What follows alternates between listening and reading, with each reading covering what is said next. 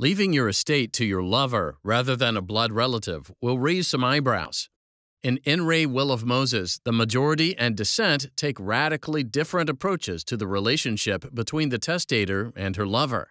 Because the testator's lover was also her attorney, the majority finds cause to presume undue influence.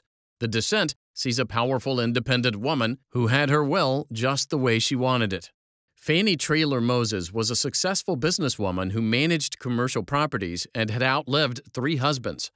In the latter part of her life, she suffered from serious health conditions and alcoholism. After the death of her 3rd husband, she began an intimate relationship with Clarence Holland, who was 15 years her junior. Holland was also Moses's attorney. In 1964, Moses visited another attorney, Dan Shell, and asked him to draft a will.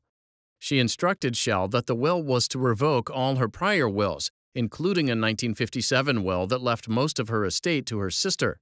Instead, Moses wanted to leave her estate to Holland.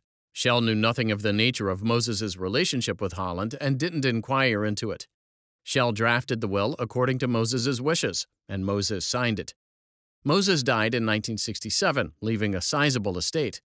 The 1957 will was admitted to probate. Holland tendered the 1964 will.